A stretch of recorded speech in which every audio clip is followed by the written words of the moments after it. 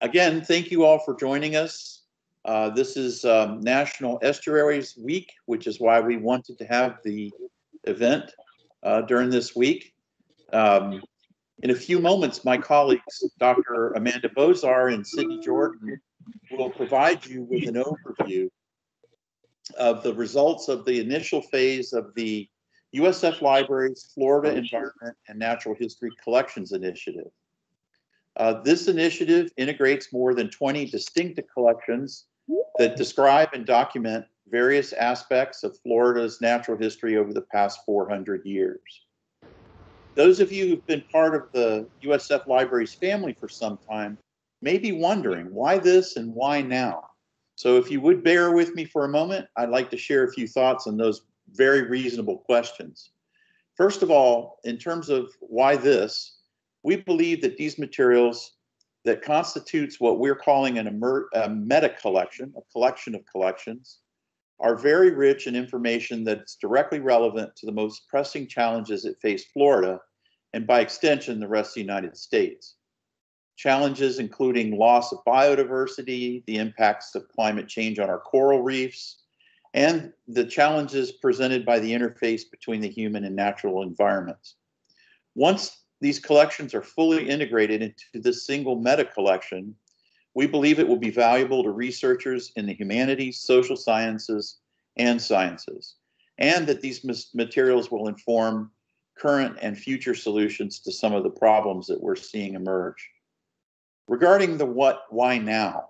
Well, unfortunately, large parts of Northern California and Oregon are in flames in what are now being referred to as climate fires, enormous regional conflagrations that are made more deadly and more frequent each year.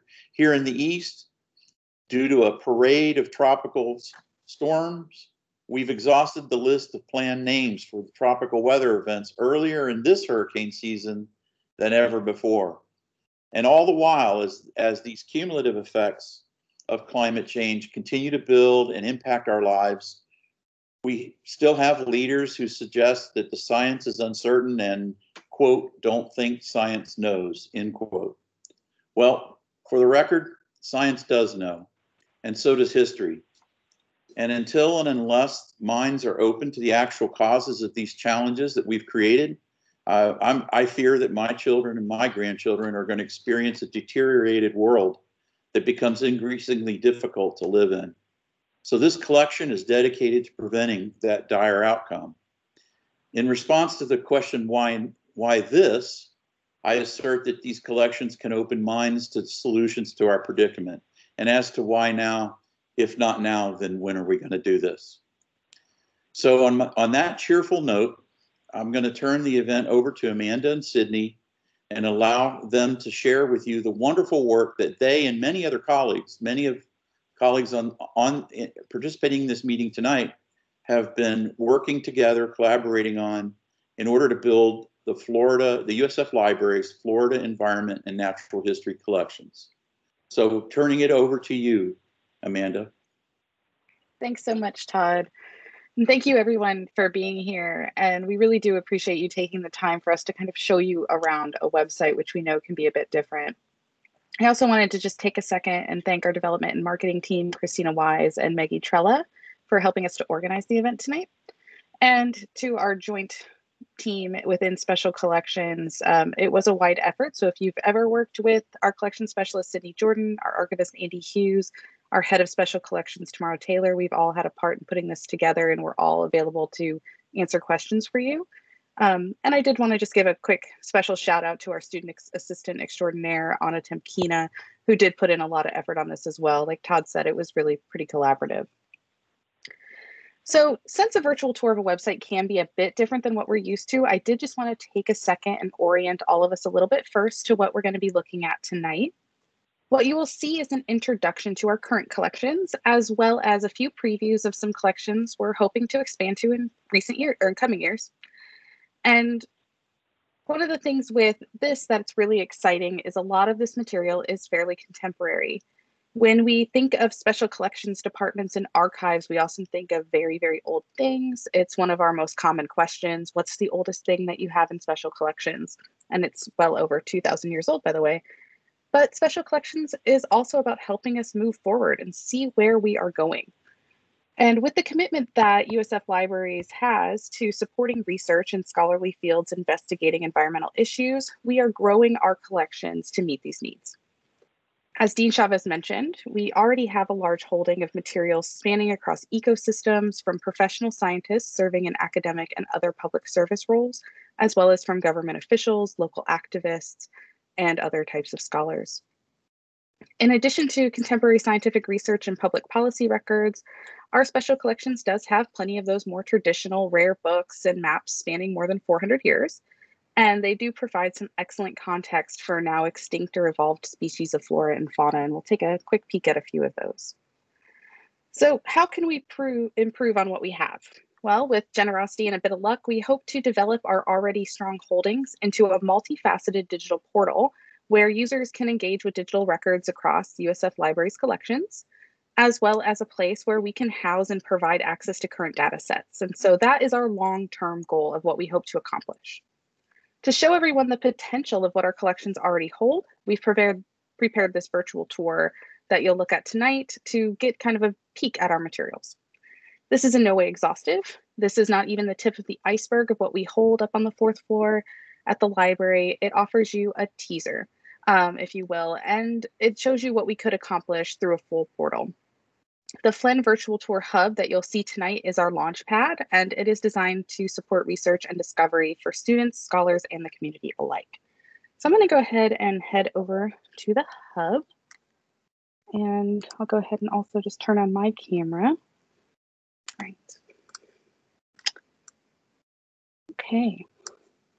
So this is the main page of the hub, which I'm sure many of you have seen now. Maggie did share the link in the chat for everyone to take a look at. You'll see that there's a main landing page on our hub that supports 6 branch pages that will highlight materials as they relate to different ecosystems that we've kind of lumped things into just for the sake of giving them a nice little home. These collections that are on the separate pages that we'll look at didn't come in together as a package, but they do support research within certain ecosystems. There's plenty of intersectionality between these collections, and so we'll show you a little bit of that as we go through as well.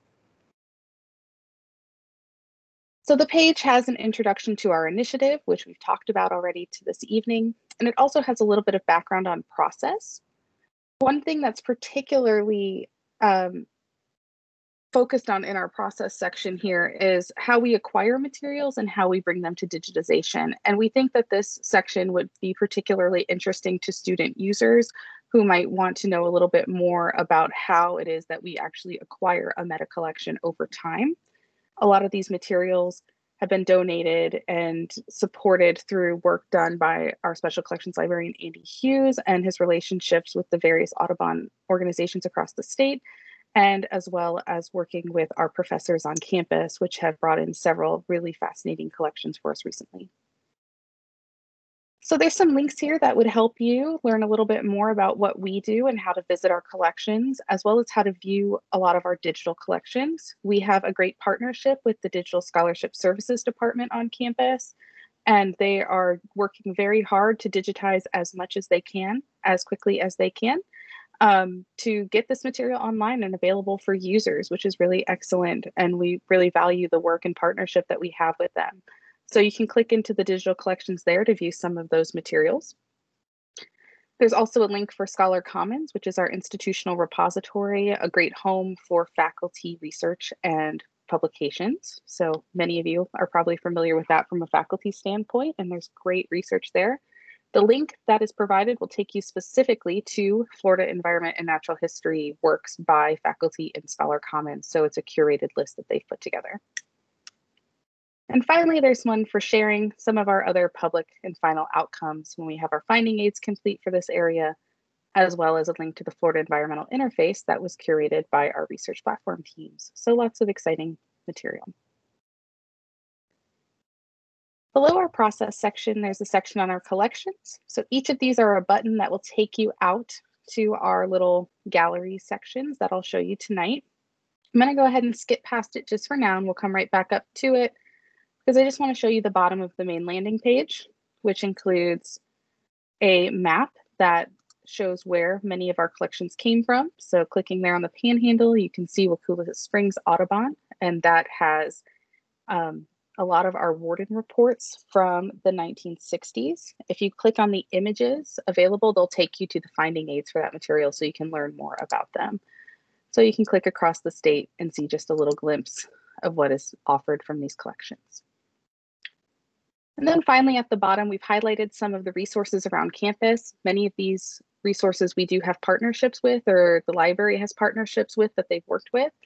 And we really do want to highlight this excellent interactive interdisciplinary work that's being done around campus. And it's what we're hoping to really highlight through a hub. And so we have this link down here at the bottom just to kind of show you a glimpse of how much excellent work's being done on campus. This is just our preliminary list. So if you know of other resources we could add to this, we're always welcome to add and update our page as we go through. And then finally at the bottom, we just have some contact information so that you could send us an email, follow us on Facebook, or just give us a call if you need to check out some materials. So, all right, so I'm going to scroll back up to the collections. And tonight I will try to not scroll so fast that I make anyone seasick, I promise. Well, I'll try at least. So tonight I do want to show you our 3 main ecosystem pages and some of our holdings. And I want to encourage you guys to take a closer look at the pages when you have some time. But to start, I do want to just step into the past a little bit.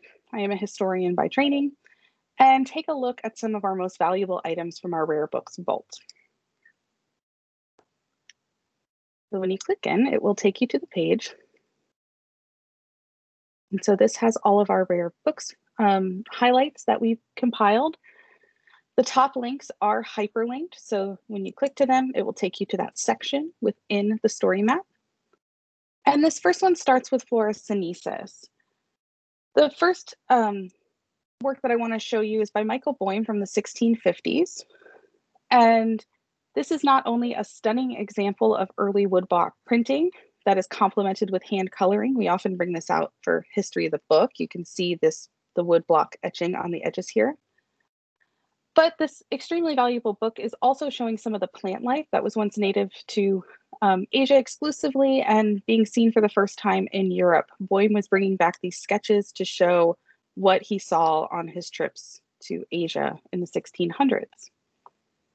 Similarly, if we scroll, and I'm gonna scroll down for you guys slowly here, you can see we have several other books available. I want to get to our fauna section and show you a few images from Mark Catesby's 1729 study on the American Southeast. So we'll just pass by some of these here.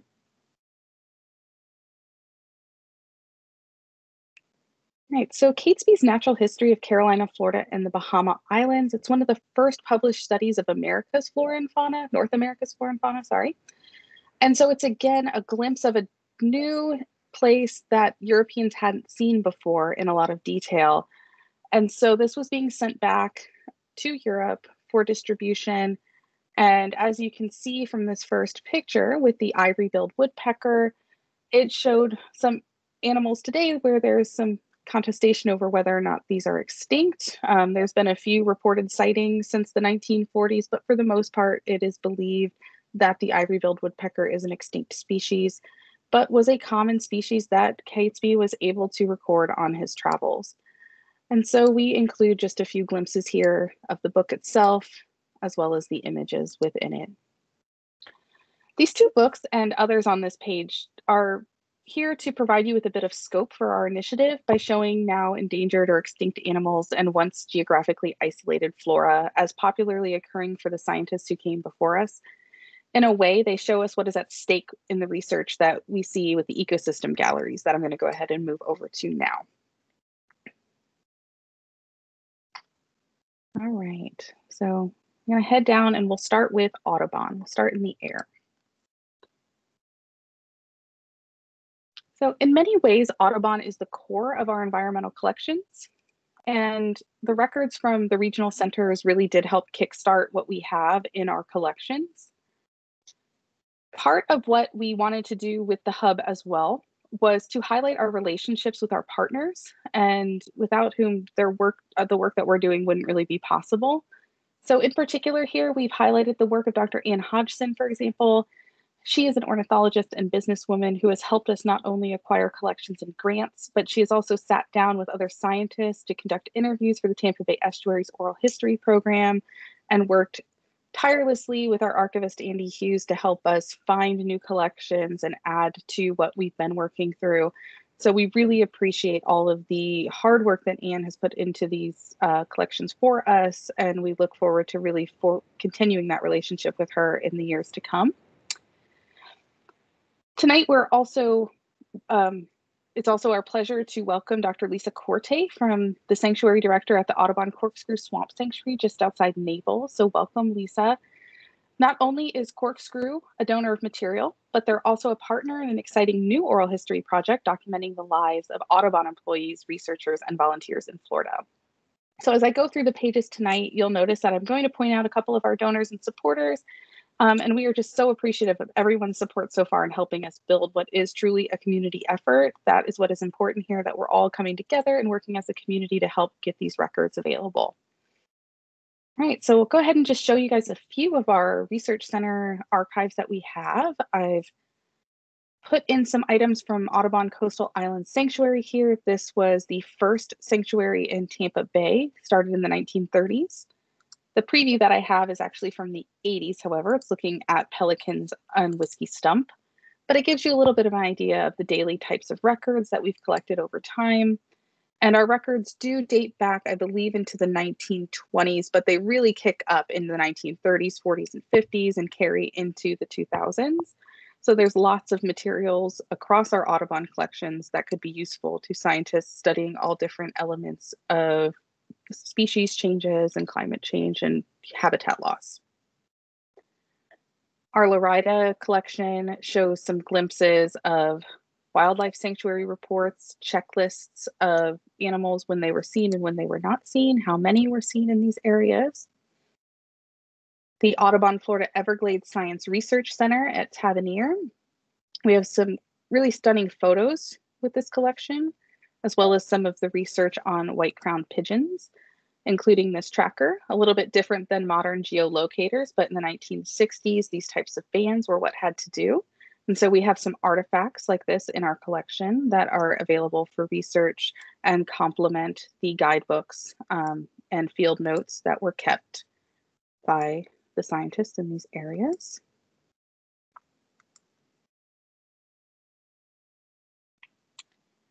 And we've also provided a spotlight on prominent ornithologist Robert Porter Allen.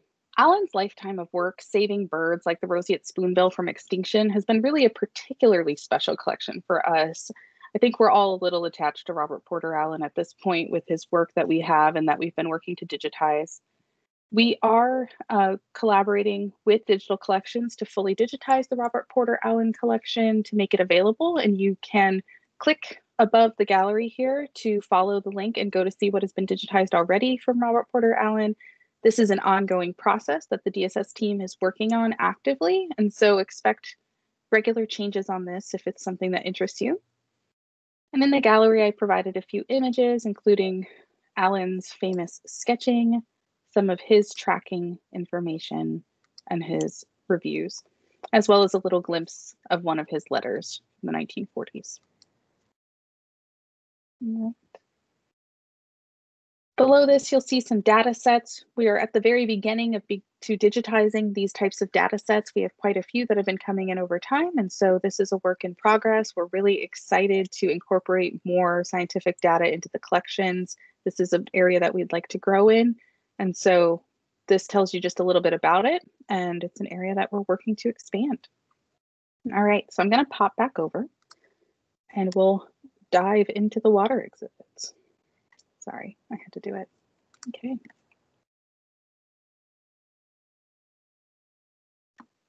So as you can see, each of the pages does really cover a similar kind of format with an introduction to the collection and then a breakdown into further sub-collections with the clickable links at the top that are available. We have a few images here from the Marine Science Department in the 1970s that I really enjoy to kind of kick off the gallery. Our first major highlight on the water page is the exciting new addition from the Dr. John C. Ogden Caribbean and Coral Reef Collection. And welcome this evening, Dr. Ogden. We're excited to have you here. This collection includes binders from over 3 decades of research, material from Dr. Ogden's career as a marine biology professor here at USF, and his work as the director of the Florida Institute of Oceanography. The records include work written by Dr. Ogden, as well as his wife, Dr. Nancy Ogden, field notes, photographs taken during their research, reports that they've done over the years, maps, including maps that they have marked up based on where they've been working. So lots of really excellent research material covering a span of time where we saw quite significant changes to coral reefs around the world. So we're extremely thrilled to have this collection. We also want to thank Dr. Ogden for his generous support of a fund to accompany his collection that supports the digitization of his materials and the support of a student through a scholarship. After the tour, our development officer Christina Wise will tell you a little bit more about this exciting fund. So I'm going to go ahead and just jump through a few more of our collections and get down to our Tampa Bay Estuaries collection. As we mentioned previously, these partnerships have been really important to us, including our work with Dr. Hodgson on the Tampa Bay Estuaries Oral History Project. So if you'd like to take a look at some of these interviews, we have them linked here and available. We've also embedded one of the interviews with Roy Robin Lewis, so that you can watch it right in the hub if you'd like, and there's links to take you out to watch many more of these wonderful oral history interviews that were video recorded, and so they're available for review. Roy Robin Lewis also worked in Tampa throughout his career, including with several local figures and scientists like Dr. Ronald Phillips, which we included part of his journaling here. These were all donated by Lewis later in life, and Dr. Phillips's work covers the late 50s and early 60s, and so we have his diaries showing different marshes and water around Tampa. Right. So one of our really prominent water collections over time is actually hydrogeology with Gerald Parker's collection. The Gerald Parker collection provides insight into the founding of hydrogeology. So taking us back a little bit, our holdings include papers, project notes, notebooks, publications, photographs, and more that once belonged to the father of Florida groundwater hydrogeology. As with Robert Porter Allen's collection, our digital collections department is working to digitize Parker's influential work, including this journal here, which they have digitized in full. So you are able to click the link above and you can go and view the full text of this digitized in high resolution by our digital collections department. So we've included some from there, as well as one of his field notebooks, which is also available for research. And below Dr. Parker's collection, we have some highlights of more of the library's partnerships, in particular with the Gulf of Mexico Research Initiative and the Sea Image Program. This initiative is helping with supporting the publication of current data. It just wrapped up a 10-year project of collecting data on oil spills in the Gulf of Mexico and helping to make that data widely available. So there's links there to learn more about it. And while this is not a special collection per se, it does complement our special collection. So we wanted to be sure to kind of mention this again, intersectionality between our library departments. It complements the Richard Skip Davis collection, which has different elements on our coastal and geological illustrations, as well as oil spills. We also have some rare books that focus on oil spills and early reporting on oil spills, and so they all can work together. All right, so below our fascinating section here on politics, which we'll come back to in the next exhibit, we do have a preview of how our FLENH collections will help to continue to grow in the coming years. So I'm going to go ahead and scroll us past these political collections and our adorable manatee.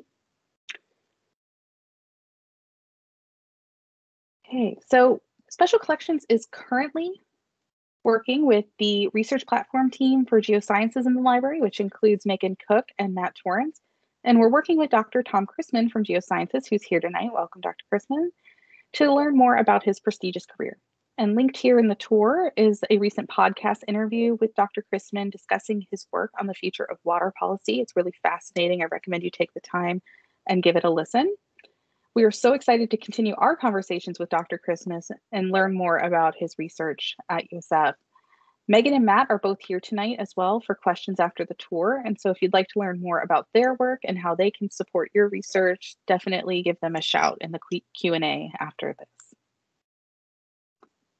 Okay, so I'm going to go ahead and back out and just jump into one last gallery for you, because I think you guys are kind of getting the hang of it so far, what we've got going on here. In the land exhibit, what I really want to focus on is some of the ways that this can support social sciences. Now, on our land page, we do have some of the scientific approach with the library's karst information portal, and we have a geospatial approach as seen through excellent work being done by the Digital Humanities and Heritage Collections Department. And we're also incorporating research, though, that supports historical and social science environmental policy over the years. So I'm going to go ahead and just jump to the environmental legislation collection because it's a pretty long page here. All right. So we do have over 60 years of political papers in our collections reflecting local, state, and federal initiatives to slow the impacts of air pollution, coastal erosion, and climate change. Of particular interest, highlighted here, you can flip through some of the papers from Governor Leroy Collins, Congressman Sam Gibbons, State Representative Terrell Sessoms, Tampa Mayor Pam Iorio, and Hillsborough County Commissioner Jan Platt. So I'll go ahead and just scroll through. There's not as many pretty pictures in this section, but there's some really valuable documents. If you're working on anything to do with environmental policy, these materials can be really helpful for the debates that surrounded the formation. So Jan Platt's papers include her work to establish ELAP, the Environmental Lands Acquisition and Protection Program. And it can be seen here through our later political collections like Mayor Iorio's, which I just skimmed by. So you can see Iorio has some information on this from its 5th year. And stopping in our ELAP gallery here, there's a lot of nice photos that illustrate what Tampa's environment and Hillsborough County's environment was looking like in the mid-1990s. This helps fill in some gaps. We have a lot of stuff from the 30s and 40s. We have contemporary photos. And so things like our ELAP collection can kind of fill in between for local lands. There are a significant number of papers supporting this collection if you're interested in the social science aspect of it, so that is available as well. Our papers do span into the 21st century with additions from Congressman Jim Davis and his work at the state and federal levels. So you're able to kind of get a peek. Some of these are from the late 90s, and then his work does span into the 2000s as well. And finally, we do end the page with a little bit of local activism for you, particularly organizing at USF's campus. We thought this might be interesting, particularly for some student users. We have some posters from events, as well as things stretching back into the 1970s, showing some student activism around campus. So lots of things of interest from a variety of perspectives. So we do hope that you enjoyed looking through these items. There are far more to go over than I could ever show you in what could be anything close to an interesting tour. So we're going to go ahead and stop there with the showing of the website, and our collection specialist, Sydney Jordan, is going to tell you just a little bit more about our services.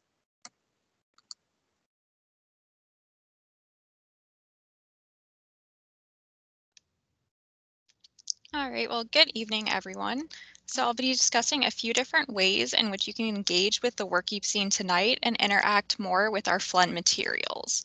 So if you're interested in viewing these or any other items in special collections, we're currently open via appointment only for socially distanced visits. As part of our continuity of operations plan, we've shifted instructional sessions for USF students online. Currently, we're able to provide curated story maps and primary resource hubs to support virtual learning. Sessions for both our spring and fall semesters have had similar layouts to the pages that you've previewed this evening, though we do have different themes and flexibilities we can work with our programming. To date, our personnel have completed targeted pages for history and literature courses that match special collections resources with specific course themes. So these sessions allow students to learn about and become engaged with research methods, and also it gives them an experience to incorporate primary resource materials into their coursework. So if you're interested in working with special collections, please don't hesitate to reach out to us via email, and we very much look forward to working with you.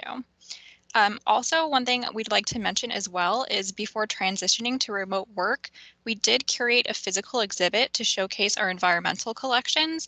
It is still up in the library, though we are at a limited service capacity at the moment.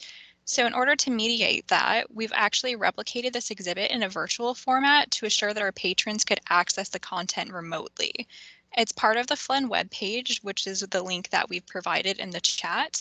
And we invite you to navigate through the page on the story map and see what types of materials we have to offer at special collections. And I believe right now, after that, we will be turning the chat over to Christina Wise, our development officer, to talk a little bit more about the funds and things we have available to support FLENH. Awesome. Thank you so much, Sydney.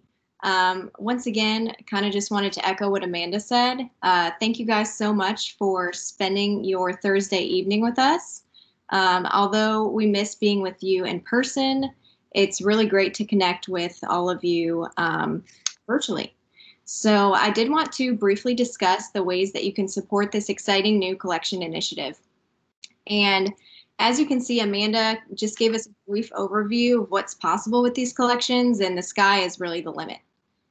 Currently, we do have two funds to support our collections, and the first one is the Dr. John Ogden Coral Reef Collection Fund. Dr. Ogden and his wife, Dr. Nancy Ogden, graciously established this fund, and it provides money for all expenses related to the Dr. John Ogden Coral Reef Collection, including preservation, upkeep, and digitization. And in addition, this fund also has a scholarship component to provide a scholarship to a student at USF pursuing any major on any campus who's doing research with the collection. And something that's really wonderful and great about scholarships in the library is that a lot of them are open to students pursuing any major, and they're not restricted to a specific college or campus. So in 2019 and 2020, and in 2021, the library awarded over 30 students $30,000. So that's really great. And the second fund that will support our new initiative is the USF Tampa Library Environment and Natural History Collection Fund. And this supports all related expenses for the collections you saw today and much more, including but not limited to preservation and digitization. And now we want to open it up for a Q&A. So if any of you have questions about anything that we discussed tonight, you can either use the raise your hand feature or you can type your questions in the chat.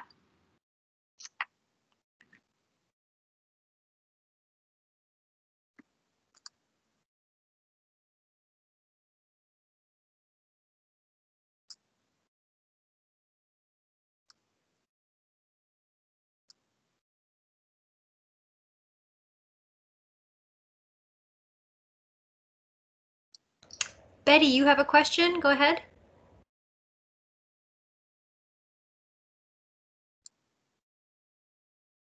Can you unmute yourself, Betty? You might be muted. There's a microphone up at the top towards the right-hand corner. Okay.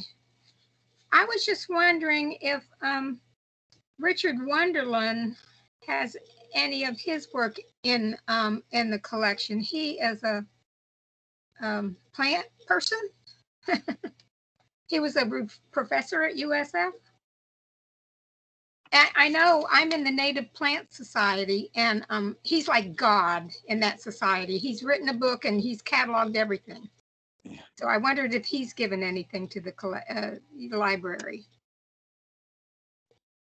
So Andy, did you want to take that, or I can take that? Sure. No, not that I know of, but that's a great person to reach out to. Yeah. Yeah, Betty. Absolutely, that's great. A couple of years ago, Betty, this is Todd, by the way. Hi, Todd. A couple of years ago, we did reach out to Richard and his colleague, and And I think what they wanted to do was to keep that collection intact. So it essentially now it stayed with the herbarium, and they've retained that collection fully intact. But the materials are there now. We do have some of the rare books that were part of his collection in the library because we had better preservation conditions. Mm-hmm. So we do have that, and we did catalog his entire collection so that other people would be aware of what was out there. Because you're right, he literally was the god of Florida plants, Florida and Caribbean, and his work was amazing. Just decades of work that had been done. Yeah, and I'll just jump in. This is Sydney again. One thing that might be of interest as well, that's part of our records, on our land page, we do have a showcase for the Rita B. and James Laster Botany Collection. So both of them were members of the Suncoast Native Plant Society. Some of their findings are there, as well as other publications in support. And we also right now have the records for the Temple Terrace Garden Club as well. So those are other related organizations that might be of interest for you.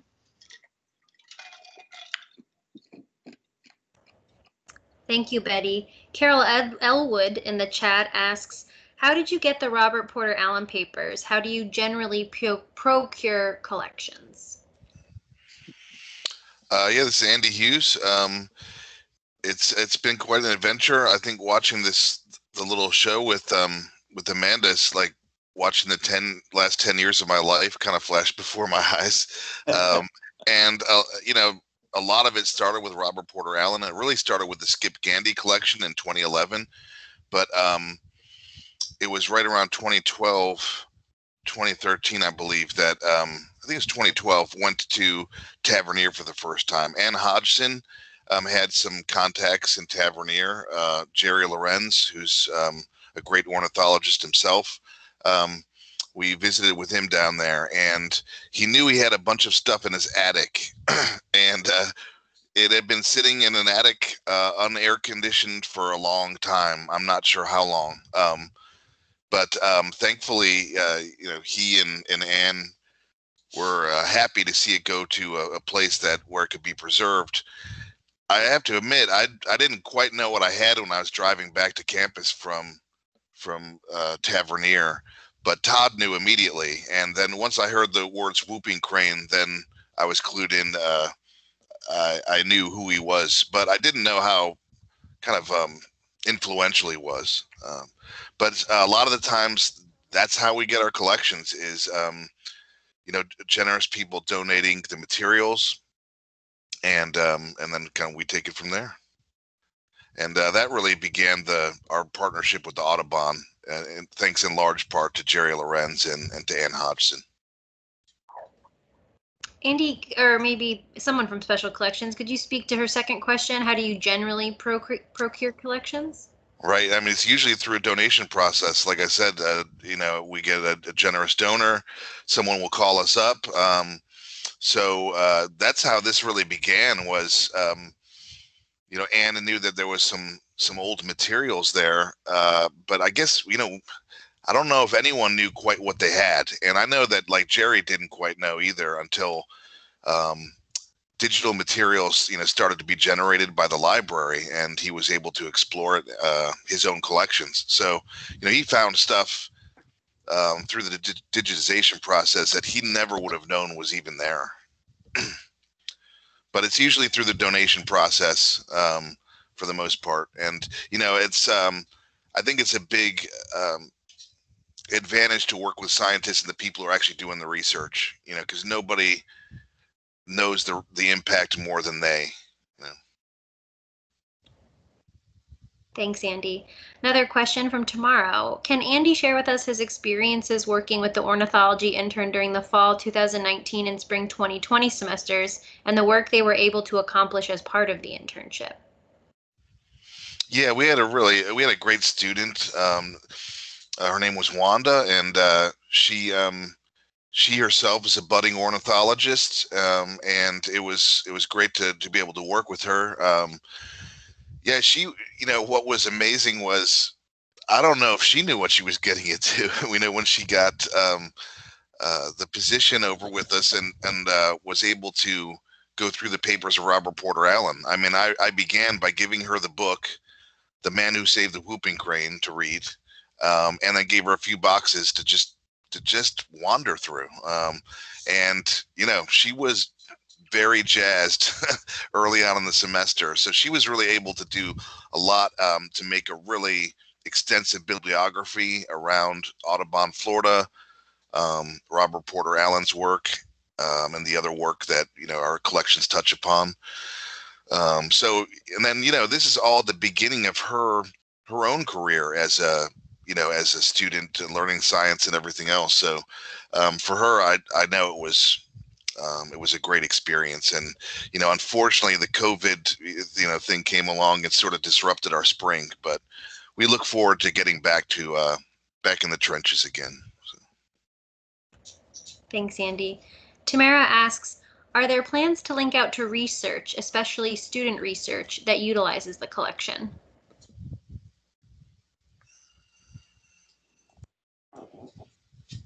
So absolutely, I would say yes. Yeah, one of the, this is Todd again. I'm sorry, Andy, I didn't mean to speak over, but one of the things that that we're trying to do through this effort is to pull together collections that at one time were considered, in a sense, in their own stovepipe and their own very self-contained collections, and try to create those linkages. And so we've got this, we've got Scholar Commons, which is our institutional repository. And one of the things that we collect there are all of the dissertations and theses that are done by our students. And that collection includes honors theses that are done by students that are in the honors college. So as we review the content, and the team will curate a collection, they pull together materials that either will complement these collections or were perhaps generated from these collections. And so at the end of the day, what you end up with are not 20 or 30 separate small collections. You end up with one large, very rich, very interconnected, carefully curated collection that tells a much better story. So yes, the student research is on the list, and some of that work has actually already been done. Thank you both.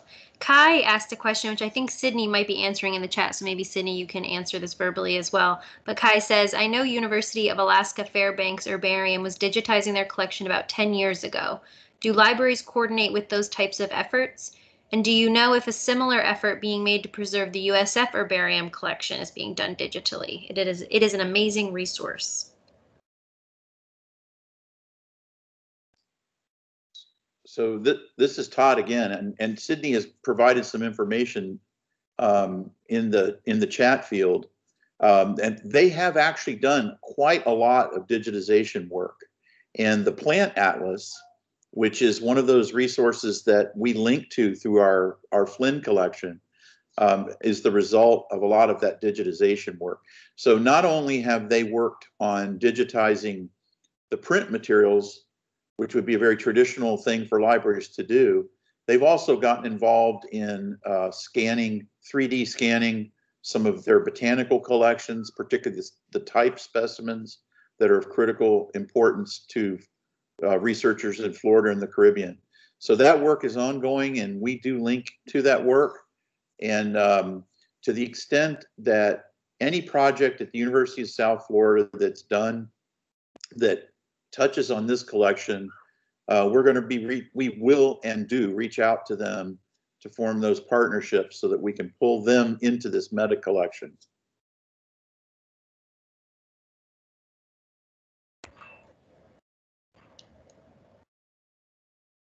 Thank you, Todd. Any further questions?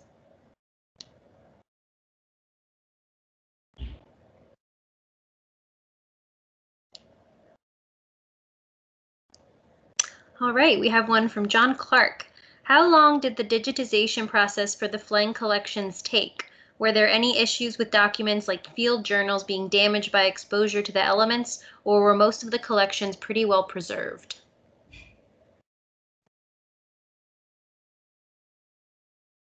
I can speak to that a little bit. for the most part, they're in surprisingly good shape. Some of them have water damage and have fallen apart, at least like little pads and things like that. A lot of these weren't really made to last. But for the most part, I could say I'm pretty surprised that, that most of them are in really good shape, especially considering the rough, the elements that a lot of stuff have been through.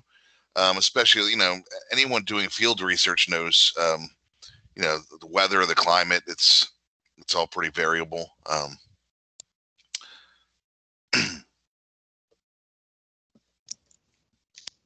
Yeah, and then but as far as I'm sorry. Go ahead, Andy. No, but just, the digitization is it's ongoing. So I mean, it's going to be a long process. There's a lot of materials here, so it's one of the things. And then also, eventually getting things like data sets, inputted in would be really helpful too, so people can deal with large volumes of raw data rather than looking at notebooks and things.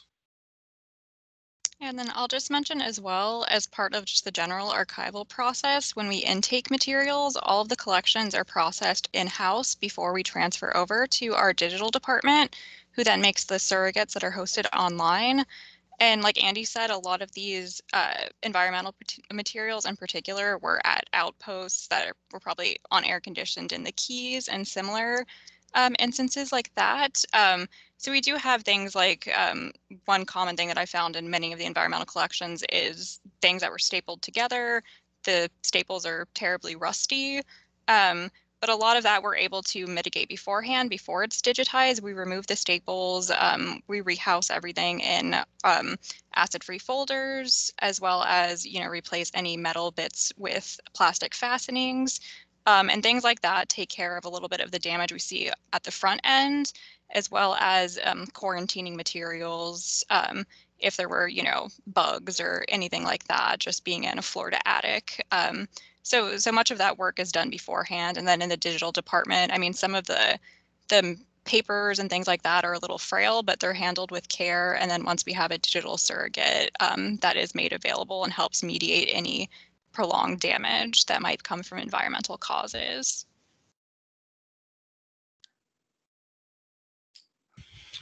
But I think that gives you an idea of how much effort kind of goes into all this stuff before it even gets to the digital unit.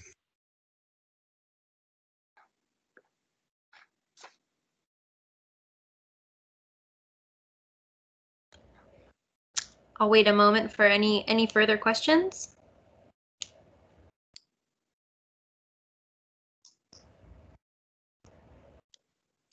All right, Kathy asks, do you have a volunteer program? Not currently, just because of the kind of conditions we're operating under at the moment. We certainly had volunteers in the past. I once had Team Gibbons, a whole team of student volunteers working around Congressman Sam Gibbons' papers. So we'd certainly love to do something like that. We do host interns.